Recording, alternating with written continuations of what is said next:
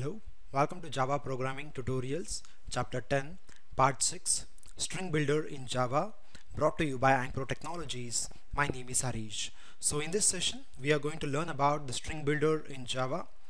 So as we know, string in Java is immutable, and how to make it string as mutable by making use of two important classes. They are StringBuffer or StringBuilder.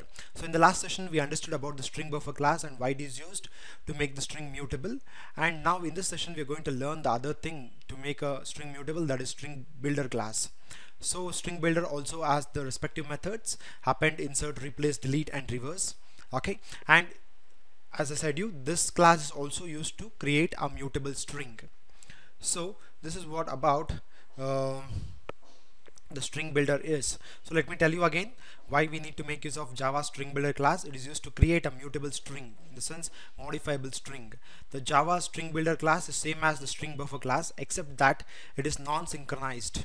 Okay, except that it is non-synchronized. So now let us understand some of the methods which are used in the string builder class. Okay, now let me jump into Eclipse and let me show you a demo of it. So the first class, okay, we are going to learn about is append. So string builder SB is equal to new string builder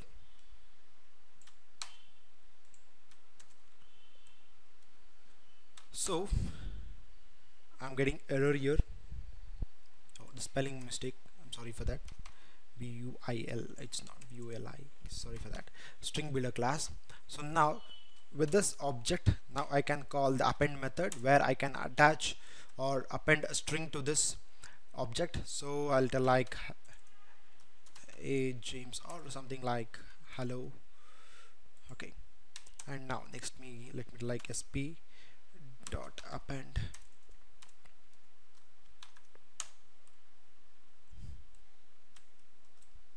to Sam. So now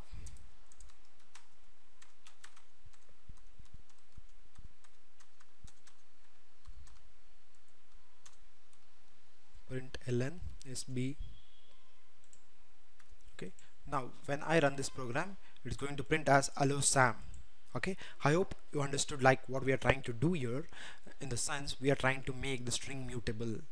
Okay, now to make a string mutable, we made use of the string builder class, and the method is append method. So when I append hello, next immediately I'm making use of the append method Sam. Okay, now when I call that SB object, it's printing hello Sam. But if I don't use the string builder class, if I just create a string with the help of string literal or the new keyword, what's gonna happen is it's going to allocate different memory allocation for hello and Sam. But when I use SB, or that is string builder, okay, it's going to allocate a single memory, and whenever I add the new things to that object SB, it's going to store the newly added string parts to the same object, same memory allocation, sorry. So this is what about the string builder class is. Similarly, I have the insert method. So what I'll do is I'll tell like sp dot insert. So insert, in the sense I have to tell like at what place I have to insert. At the first position I'm going to insert world. So now when I run the program, you can observe very clearly this is h0 position. At the first position, this word is going to be get inserted world, then hello will ELLO will start. This is what about the insert method is. And we have something called replace. So the replace method replaces the given string from the specified begin index and the end index. So that we are going to learn right now. So here I'm going to tell like sb dot replace.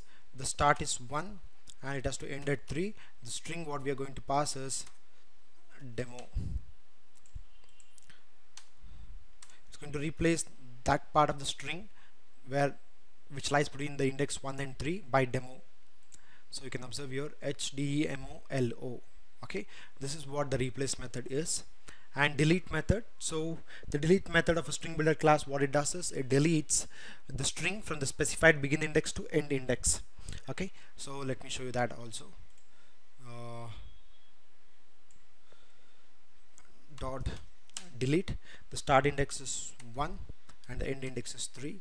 So let me end up with semicolon again. That's the problem. When I run, it's going to print hello. It's going to delete the content from the index 1 till 3.